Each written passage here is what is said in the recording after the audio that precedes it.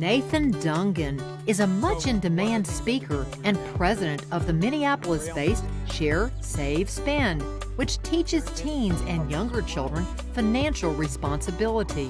We're trying to promote financial balance and teaching them that it's cool to live within their means, and even more importantly that it's cool to be generous, because it's in finding the balance point that will give them a lifetime of healthy financial decision making, and really a lifetime of what I would call financial success, which doesn't, by the way, equate with having the most money or the most stuff. I asked Nathan to summarize his strategy with teens. I mean, the number one is review your own financial habits, because adults are particularly their parents or mentors of these young people, play the most critical role in the teaching and the training of that young person today. Imagine your child, son or daughter, at age 30, and what would you want their financial life to look like? And then once you have that ideal scenario, what do you need to do to backfill experiences to get you to that, as close to that ideal scenario as you possibly can? So that's the second point. The third point is, do you have a process or a system then for talking and teaching about money? That is, do you have a frequent, intentional system that will help you bring up money topics away from flashpoints? You know, that's the great sort of secret in all this. It's just a few well-placed, teachable moments that you can impart your wisdom and your values and your philosophy. Because I knew we were going to the movies afterwards. Like, if she gets these glasses, we're going to go to Gap. She's going to get jeans. She's not going to give me money. I'm going to have to pay for a ticket. But then, like, at the end of summer, we went to the Louvre.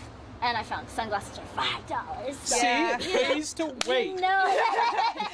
Man, we got some good stuff in the Louvre. See, I mean, that's the thing. Yeah. Waiting. I mean, that's sometimes the hardest thing to do. But it's like when you're buying a car or, you know, think of anything, even like sometimes a house, right?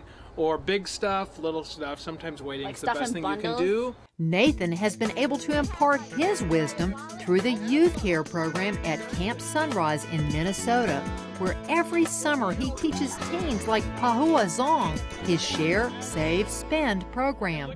The program has really taught me how to be like, okay, like I don't need that, you know, and I do need this. Lang Zong had a similar experience. I think if I didn't take that class, I probably had a lot of financial problems. I wouldn't be able to save as much. I'll totally be spending it and not sharing it with my family and stuff like that. So spending money on your family is really important to you? Yeah, I think that is to me. September Hubbard's sister is a beneficiary of this sharing lesson. I think I'll be better with sharing my money, because before I was kind of apprehensive about like, ooh, should I really give my sister these 20 bucks? You know, what is she going to do with it? She's going to buy another pair of shoes. Of course that's what she's going to do with it.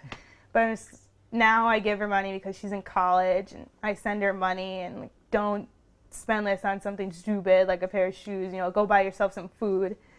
And so now she does, you know, she buys what she really needs. So I think I kind of rubbed off on her a little bit. So I hope to rub off on other people and